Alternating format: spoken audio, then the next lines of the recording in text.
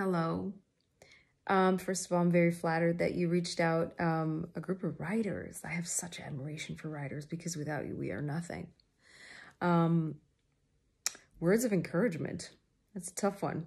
It's hard right now to encourage and be encouraged, and it's hard to find inspiration. And I will say this. So listen. Kidding.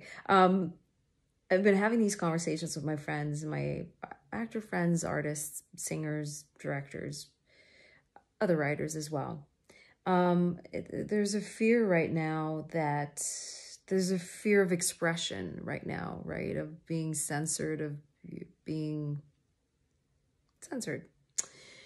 And art can't be censored. There is no wrong and there is no right in art. It's a perspective. For example, there's it's a weird example, but Batman. How many Batman movies have been made? It's always the same story, but it's a different perspective. It's a different point of view. Picasso used to paint paintings with people that had square heads. I mean, some people thought it was strange and some people thought it was brilliant. It wasn't right or wrong. It resonated with some people. And the same goes for every art. It's your perspective. It's your way of telling a story. It's your voice. And you can't be afraid of having your own voice in the fear of whatever. You know what I mean?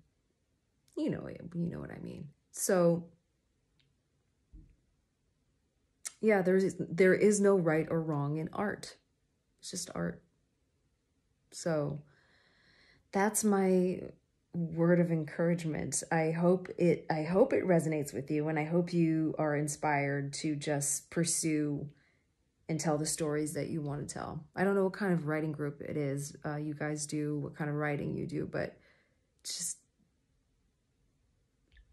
go with your gut, go with what's inside, and you can't go wrong. So that's it. I'm sending you a big virtual kiss, big hug. Stay safe, you guys.